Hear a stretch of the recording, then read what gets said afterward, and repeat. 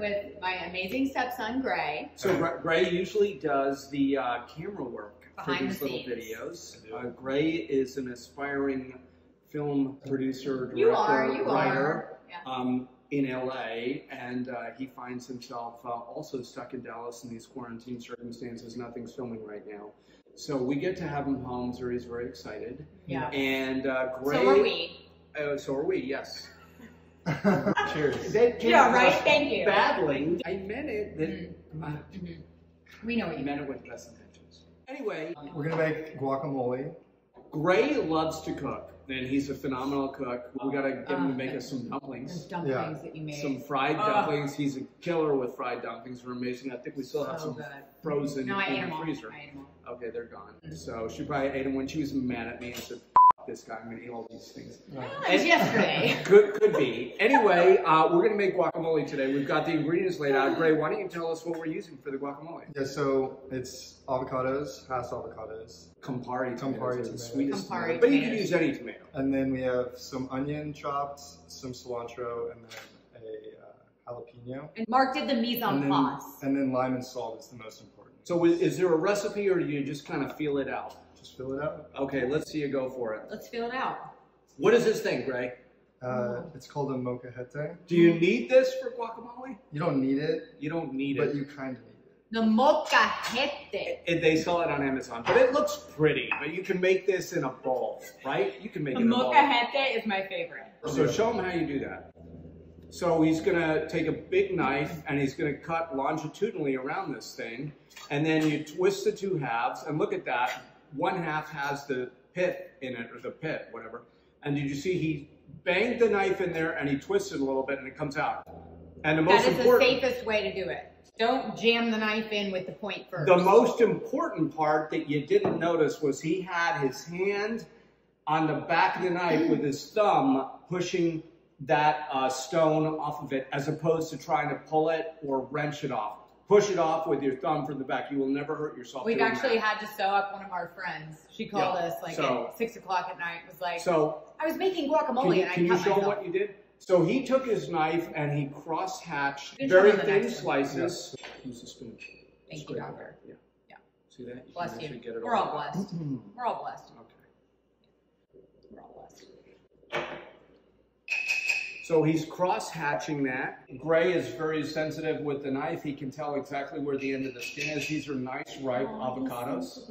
So he's not piercing the skin at all. Show him what you do with the tomatoes while she's doing that. So he's going to quarter these tomatoes. And then... Is he going to quarter them? I'm from New Jersey. I grew up in New Jersey. I know people say you're from Switzerland. I am from Switzerland, but I grew up in New Jersey. So he made here... This is called a tomato petal. He took a quarter of the tomato,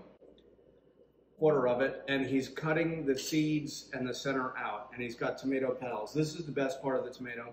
This part, use it for something else. Yeah, because the seeds in the middle, it adds too much water. Makes it squishy. Use this for something else, like putting down your dishwasher disposal or something. Smart. Or make tomato water out of it, which is actually really good. So good. But so touched that I don't even think we should do a video. That's the advanced course, and we're not going to do that today because people already think you're gay. Yeah, thank you. Cool. You don't think I'm gay, do you, Gray? No. You probably know that for a fact, as we offend you on the daily. So he put in molcajete. Molcajete. We should get Zuri in here to say that. She's got by far the best pronunciation. She was in Cabo with us. Molcajete. And we did a taco class, like to learn to make tacos, and she wanted to come with us, and she came, and so she now loves saying molcajete. She walks around and the she house. Corrects us with all our Spanish pronunciation. Molcajete? How do you say it? Molcajete. Molcajete?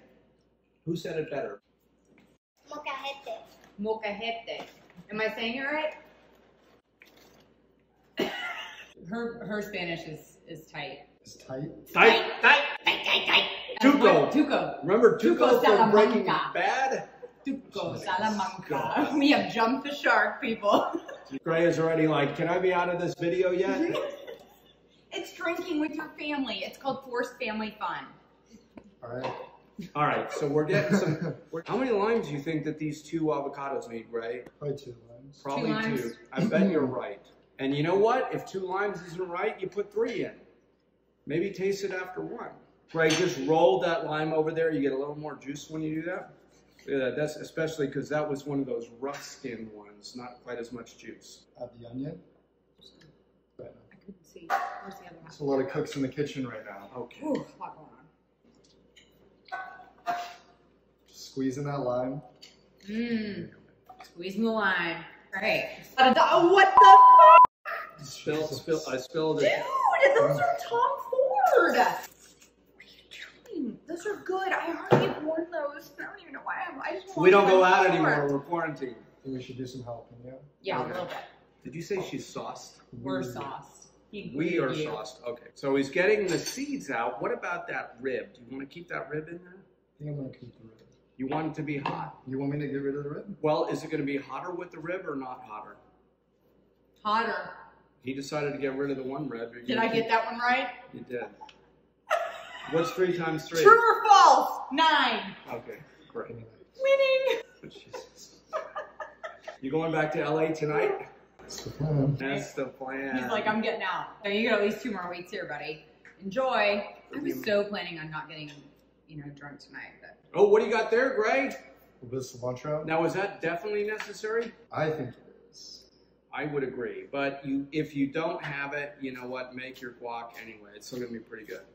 I love cilantro. Not a ton, but look at I that. love Now it. he's like really I doing mean, he's so your son. No, he's doing a good job. That's crazy. Okay. I've had a surgeon cut me in surgery before. Was you? it me? Nope. No. Resident. Carrie's using the All spoon. right. Okay. No, I know what But you're gonna do. actually, if you do this, oh my God. It's Look how a that tip. worked. A little pro tip Just there. the tip, just to see how it feels. All right. Yeah. Well.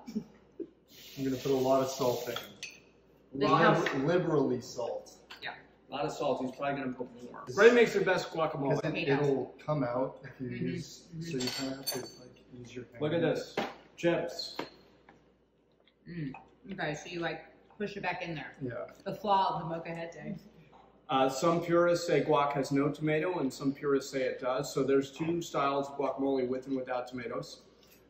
The other thing that honestly, you don't need the molcajete. You don't need the little tool. It's like a mortar and pestle.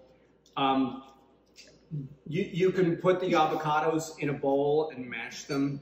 Now, I used to go to a restaurant in New York City back in the late 80s called Rosa Mexicano. And the way they did it was they would put onions in the molcajete first. And they would crush the onions To get the flavor with of the onions. the pestle so they weren't so solid. And they would crush the onions. Then they would put all the other ingredients in it and just mix it by hand without crushing it. And that would give you a very rough, rustic, but in a way elegant kind of guacamole that was not so creamy, and it was really good. But certainly this is a great way to do it. It's amazing. Gray's going to give it a taste. Generally speaking, at this point, you maybe add more salt, maybe add more lime, and maybe add more cilantro. But otherwise, it's perfect. And now we're going to invite Our guest, our special guest today. because Nurse Kyra is here. She's our neighbor, and we're sheltering in place. She is in our social cohort, so she comes over every day, and we see her every day, but she's not allowed to see anyone else in the end of the week. She's basically part of the family. Oh my God. That So is good. amazing. Right? With the jalapeno margarita. That's killer. Even better than Mexico. Right? So good. So good. All right, you guys, so guacamole goes great with the Deuberitas. Check that video out that we did, and happy whatever day it is. Next time, I tried to talk them into buying a 65-pound suckling pig that we would bury in the backyard, but so far, we haven't gotten there yet. Under But my turf that I put I in? really want to do that. I want to get like a baby pig and like roast it whole. Well, here's the option for That you. would be like perfect for this. You can get another wife, and I'm sure she'll let you do that. Okay. Enjoy.